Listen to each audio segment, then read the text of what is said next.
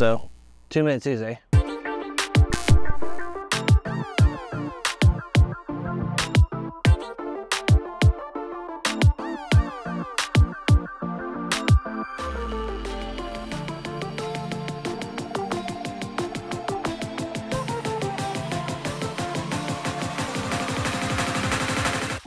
Today I want to go over how I've been shooting my interior shots, and I've been using 3 key items. First, you're going to have your neutral density filters, always good to have. Next, I'm going to be using my DJI Osmo Pocket 3 for 3 main reasons. It's light, it has a gimbal, you're able to use it with your phone so you can start and stop from a distance.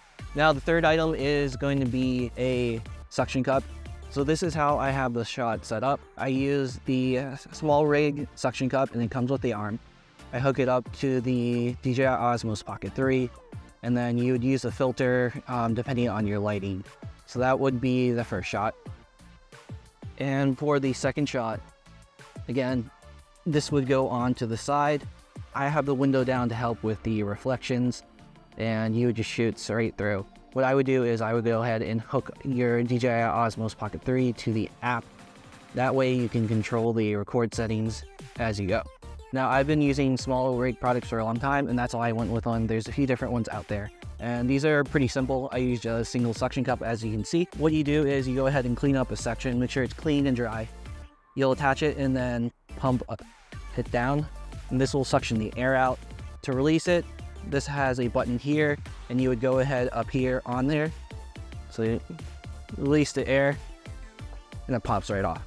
Now, quick recap, right? So you have your camera, your suction cup mount, and your filters. With these, I feel like you can create a bunch of creative angles like the ones I've shown you. And I feel like there's so many more that I haven't gotten to yet. If you have any questions about my setup, let me know in the comments below. If you're interested in any of these items, I do have a few affiliate links below. They do help contribute to the channel, and there's no extra cost for yourself. And I always appreciate if you do use those. So yeah, as always, thanks for watching, and I'll see you next time.